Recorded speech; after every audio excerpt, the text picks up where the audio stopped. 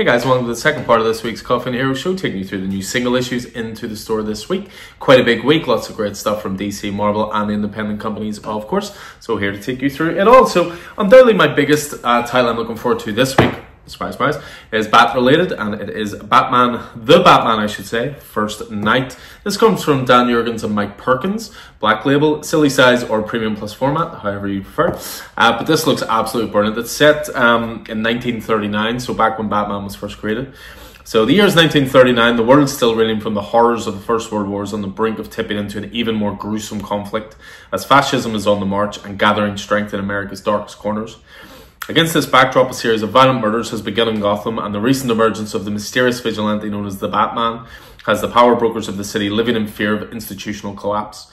All the evidence in the murder investigation defies logic. The perpetrators are all men who died in the electric chair. But when the Batman comes face to face with one of these sickening anomalies, he barely escapes with his life, throwing into question his ability to survive in a world that is brutally evolving around him. This looks phenomenal. Amazing looking artwork from Mike Perkins, who's, such a great collaborator with Ram V on Swamp Thing as an example. Dan Jurgens, legendary writer, awesome stuff. So that's your cover A. And then we also got in the cover Bs, which are sort of homage covers, the old pulp novels, that kind of thing as well. So jump into the single issues this week in terms of the independent stuff. First up, we have Dead by Daylight. This is issue 4 for the Titan series. This does include an exclusive in-game code as well, and that's the end of that mini-series. We have Cruella de Vil, number 2, continuing on with the Disney Villains series there.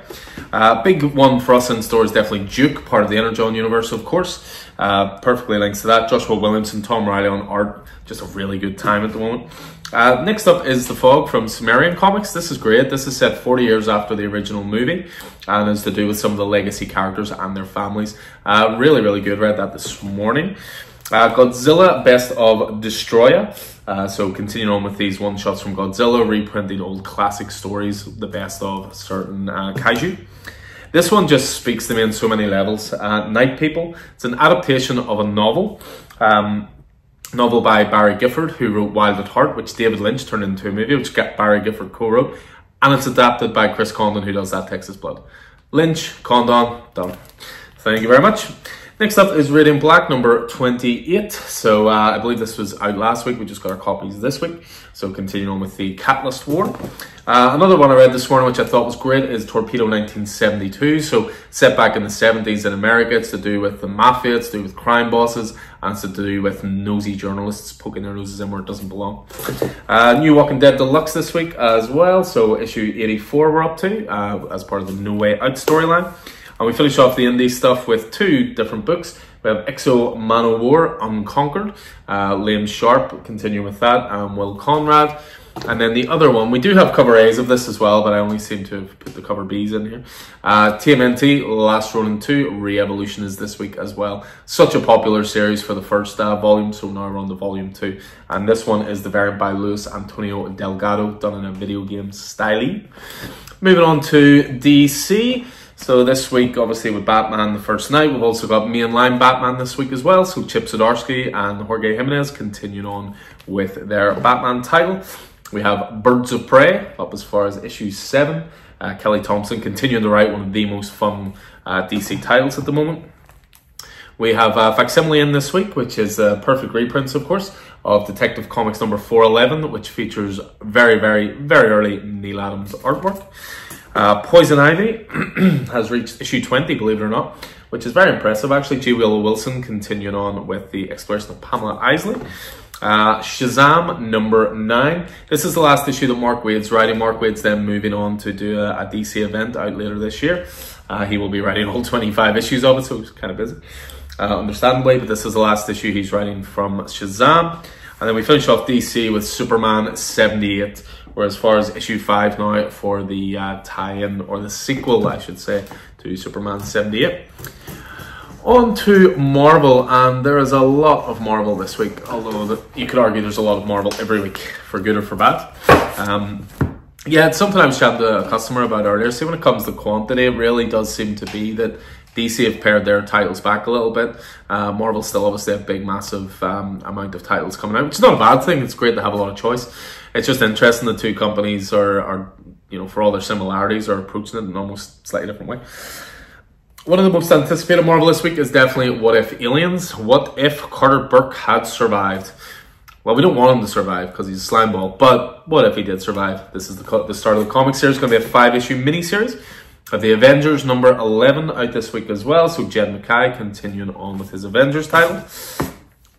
This was my vote for Best of Ongoing Series of 2023, J. Michael Straczynski's Captain America. Just an absolutely amazing title. We're up as far as issue 7 of that. Continuing on with the 50th anniversary celebrations for Giant Size. So Giant Size are one-shots focusing on specific characters. So far they've done Miles Morales Spider-Man, they've done Fantastic Four. Again, always one-shot adventures. This week sees Giant Size Spider-Gwen. We got in some facsimiles of Incredible Hulk 181. So if you want to read the second appearance of Wolverine, yes, you heard that correctly. We have the battle between Hulk and Wolverine, of course. A lot of people consider it the first appearance, but Hulk 180 for me all day long. Miss Marvel starts off a new series this week, which is Mutant Menace. This is the follow-up to the Miss Marvel, the New Mutant. So, yeah, issue 1, and Iman Vellani indeed does co-write this again. Of course, plays Miss Marvel in the live-action MCU. We have Sensational She-Hulk up as far as issue 6 now. Rainbow Rowell continuing to write She-Hulk. Still got those beautiful Jen Bartel covers. Definitely a big one for Marvel this week is the Spectacular Spider-Man. This is written by Greg Weisman, art by Humberto Ramos, and it pairs Peter Parker and Miles Morales into the same title. Some Star Wars stuff for you now. We have Star Wars issue 44, The Trial of Lando Calrissian. Charles Soule continuing to write Star Wars. We have Star Wars High Republic, issue 4 for Kevin Scott's written title. Ultimate Universe wise, we now have Ultimate Spider-Man number 1 back and stuff. This is the 3rd printing variant done by Sarah Pichelli. But if you're wanting to see what all the hype is about, and why wouldn't you? Because it's awesome. Ultimate Spider-Man number 1, 3rd prints in stock this week. Speaking of the Ultimate Universe, we see the launch of Ultimate X-Men this week from Peach Momoko. Definitely the most unique looking of the Ultimate title so far. I'm looking forward to digging into that myself.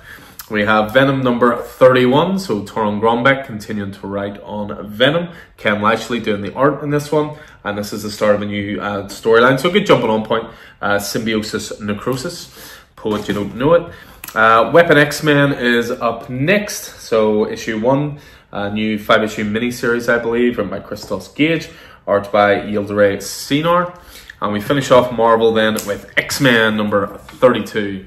As we start to wind down with the fall of the House of X. So we just have to finish off then with the variants, and again a good selection this week. We have Batman 145 variant done by Yasmin Putri, some beautiful work there. We have the Void Rivals 1 to 10 retailer incentive variant by Andre Lima Arroyo for Void Rivals issue 7. Torpedo 1972, this is the Virgin variant, which was a 1 to 7 retailer incentive variant cover as well. With the Detective Comics 411 facsimile, the Neil Adams art, we also have the lovely shiny versions of those covers as well. Ultimate X-Men, we've went big on the variant covers. So first of all, you've got Dyke Ruan for the first one. We have Mark Brooks doing a variant cover for Ultimate X-Men 1 as well. Peach Momoko, because of course writing and drawing the title is not enough, she needs to do variant covers as well. So variant cover there. And oh, look at this, it's another Peach Momoko variant cover, this one being the 1 to 10 retailer incentive, and this is what's called the design variant, where, you know, designing the characters. Spectacular Spider-Man, blank variant cover. So of course this is the kind of variant that you get if you're planning to go to conventions, want to get sketches done by artists, things like that, they would do it on these. But if you prefer a Spectacular Spider-Man with art already on it, we also have the shiny foil variants for that as well, done by David Marquez. Definitely the most fun cover of the week is the What If Aliens by Scotty Young. Always a great one. And then we finish off with, oh look, she's even more work to do. Peach Momoko doing a variant then as well for What If Aliens. So that finishes off everything into the store this week in terms of single issues. You can certainly check out the video prior to this one for all the new graphic novels that came in this week. All pull lists are done, everything's good to go. So all being well, I'll see you guys throughout the week. If not myself, you'll see Chris, of course. But I hope this proved useful as ever. Hope you enjoyed it, and I look forward to seeing you soon. Take it easy.